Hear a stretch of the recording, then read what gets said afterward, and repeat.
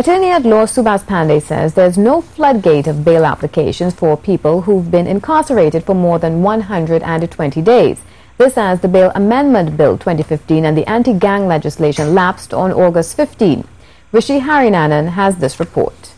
According to Attorney-at-Law Subhas Pandey, at the San Fernando Magistrates Court on Thursday, there were only 6 applications for bail, and all were denied by the magistrate.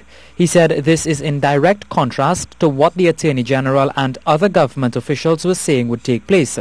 It was expected that with the lapse of the Bail Amendment Bill 2015 and the anti-gang legislation, hundreds of applications would have been made for bail, causing panic.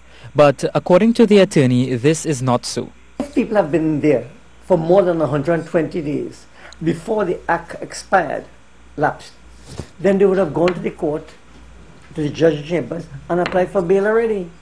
So there is really nobody, there will be no floodgate.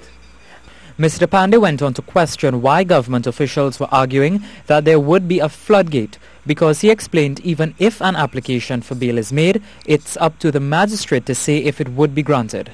Yeah, you go to the court, magistrate court, apply for bail. The court may grant or refuse bail. If bail is refused, then you go to a judging chambers where you may either be granted or refuse bail. So there's a system in place. Mr. Pandey said the bills, since they were introduced, undermined the rules of the judiciary to use the discretion of bail. Now he said they can take each matter on its own merit. He then called on government to deal with the issue of crime by increasing the detection rate rather than using legislation. I am Rishi Harinanan reporting for C News.